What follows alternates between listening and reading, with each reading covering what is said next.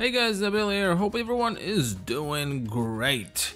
Fatal Fury is making a comeback we've been waiting for a very long time, with the new game announced at last EVO with a release. Well, we don't know when, but there are some certain rumors saying it's 2023. Now, a lot of things are riding on the new Fatal Fury. I'm not gonna call it Garou 2, but it is a Garou sequel because it is a Fatal Fury sequel. And this sequel needs to have certain elements for it to survive in this crazy, crowded market of fighting games that's going to be filled with Street Fighter 6 and other fighting games. Now, before I get started, a gentle reminder to like, subscribe, hit the notification bell so that you are notified whenever I drop a new video. And if you are a fan of SNK lore and stories, then you have to check the King of Fighters Story Explained, where I go in details about the lore of the King of Fighters series from before the King of Fighters 94 up to the King of Fighters 15. This series was approved by SNK and I would be very grateful if you guys check it out. Now let's go back to business. So Fatal Fury sequel, the new Garou or Garou 2 is coming out maybe next year, and it's the sequel we've been waiting for a very long time. We don't know much about what to expect from this new game, but again, this is gonna come out after Street Fighter 6. Street Fighter 6 is turning everyone's head, and a lot of people are talking about how beautiful the graphics are, how extensive the single player content is, and above all, how awesome the gameplay and netcode is. So Fatal Fury is going to compete with Street Fighter 6. So, and I'm a big SNK fan, as you know. That's why my name is Neogeonow, and I'm a big fan of Fatal Fury. So I'm gonna talk about what I think this new Fatal Fury game needs to have in order to succeed in this glorious, crowded, but not enough market of fighting games. Now, the first thing I'm gonna say is that the game will need to have a great looking graphics. It needs to be that sort of game that once you show the trailer, everybody's gonna say, when is this game coming out? I want it in my life right now.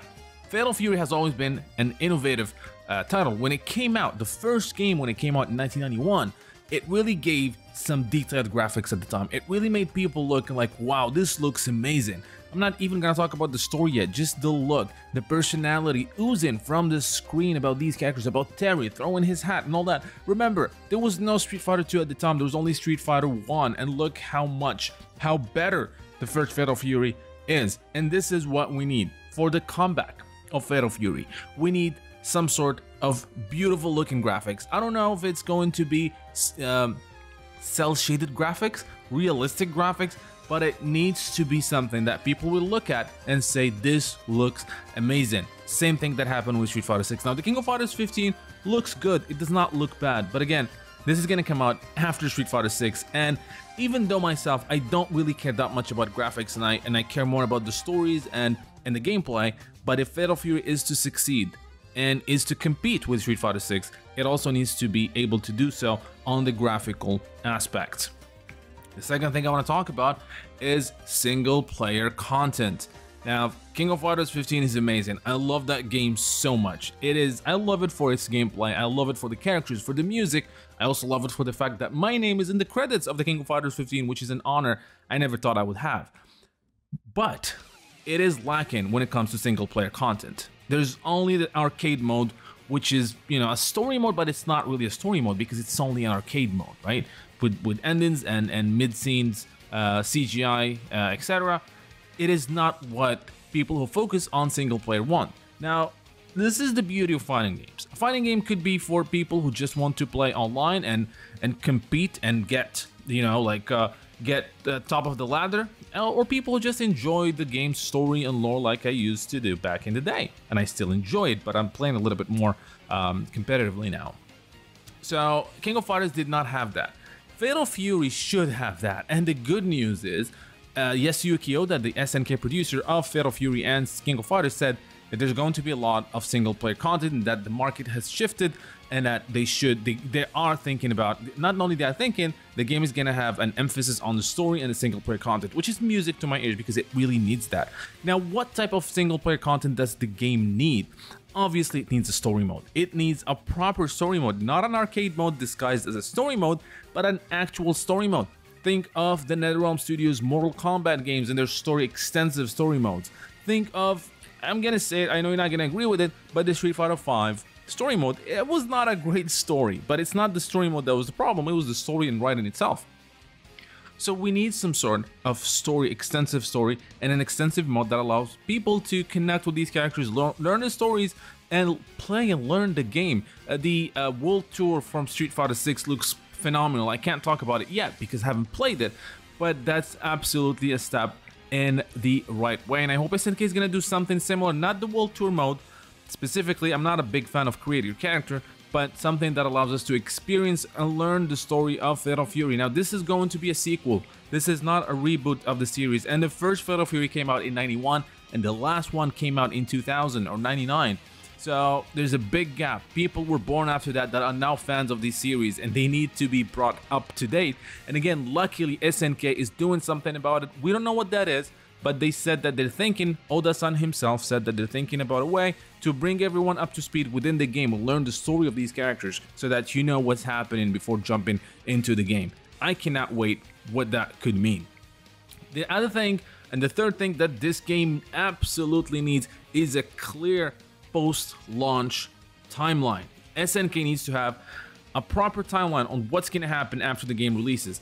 DLC characters are great, and we definitely should have them, and we probably will, but not only that, the game needs to keep growing. It needs more stages, costumes, different costumes. I am really surprised that the King of Fighters 15 does not have costumes as much as I thought it would have. It does not have stages as DLCs. It's literally money on the table that SNK could be making by selling stages, making stages from the previous games and remaking them into the game engine.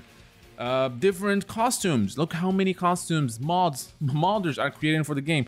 Those are all something that SNK could do and make money out of, and fans will be happy to purchase. So I hope for Fatal Fury we can have that. We can have multiple costumes, stages, even new modes added to the single player experience.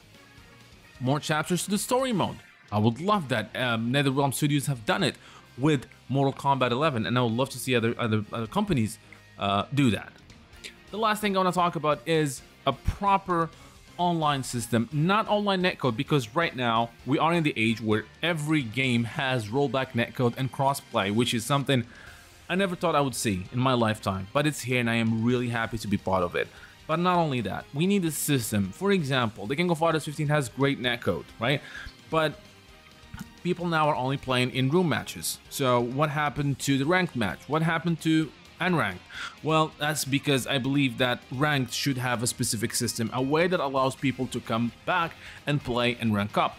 Similar to what Street Fighter did with Street Fighter 5 and Street Fighter 4 before it, and Street Fighter 6 is looking even crazier with how people, you have your daily challenges, you have your fight money that you get, you have this urge to actually keep growing up, and it's a long ladder that you different, they even went per character, which is amazing. So you reach the top level with character A, then you're gonna go back and play with character B and try to level up that character, which is amazing. I believe SNK should do something like that. So what do you guys think about this list? Do you agree with me? Is there something that you think Fatal Fury should have in order to succeed in this day and age? Leave me all that and more in the comment section. Don't forget to like and subscribe, and until next time, thank you guys for watching.